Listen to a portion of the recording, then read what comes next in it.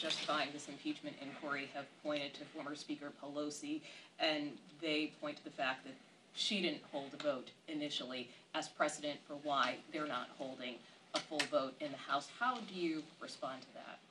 Well, we did hold a vote in the full House, but just look at what Kevin McCarthy said 10 days ago. He said that this wasn't going to be done unilaterally by one person until the most extreme members of his caucus, until he has dinner with Donald Trump, until he huddles with Marjorie Taylor Greene to find out which direction he has to go.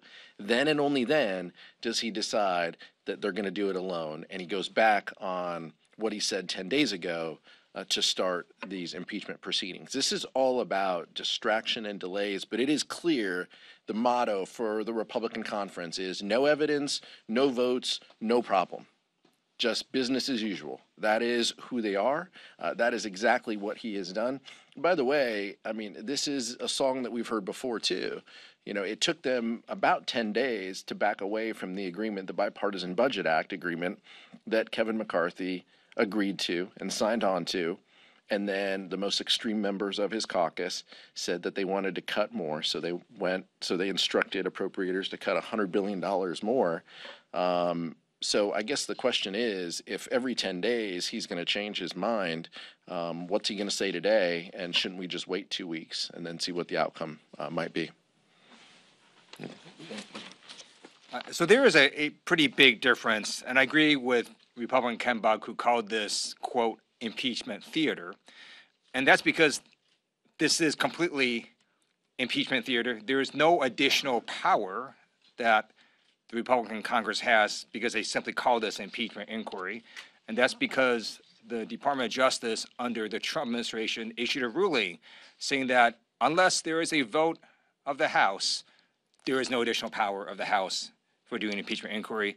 So the Democrats took a vote of the House, and we passed it, and that's why the Democrats were able to actually get additional powers from impeachment inquiry. There is nothing different from calling this impeachment inquiry versus not calling impeachment inquiry. It's exactly the same thing. Just very quickly, just to follow up. So based on that ruling, would you argue that this inquiry is invalid, or that of the DOJ opinion?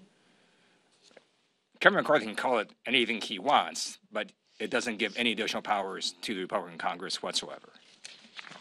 Marianne? Just to follow up on that, Republicans are claiming that because this is an impeachment inquiry, they have more tools to be able to investigate or subpoena. You've obviously served on the January 6th committee. That's different than impeachment inquiry, but Democrats have also have been involved in impeachment inquiries before. Is it your understanding that there actually are more tools? Does it really give investigators more powers of any kind? Because that's what Republicans are claiming. We're trying to figure that out. Yeah, and look, they're going to be wrapped around this axle for a while because they're kind of making this up as they go. It's pretty clear that they have no path, no objective here other than to carry former President Trump's political water. That's what this is about. What I can tell you is impeachment 2 that Vice Chair Ted Lieu served on, or the January 6th committee, the common thread there was votes of the House in a bipartisan way. If you want to have success in this town, if you want to genuinely provide oversight and seek the truth, then a bipartisan show of support is how you do it. So you'd have to talk to the White House and the Department of Justice as to what powers that the Republican conference has with this, inquiry versus a vote. That's not what we're here to discuss today. But what I can tell you is the American people see right through this. There is no evidence. There is no bipartisanship. This is strictly an effort by Marjorie Taylor Greene and the most extreme members of the Republican conference to guide Kevin McCarthy wherever they need him to go. And even then, they have said this isn't enough. They're already connecting the government shutdown, to this, and because it will never be enough to the most extreme members of that conference.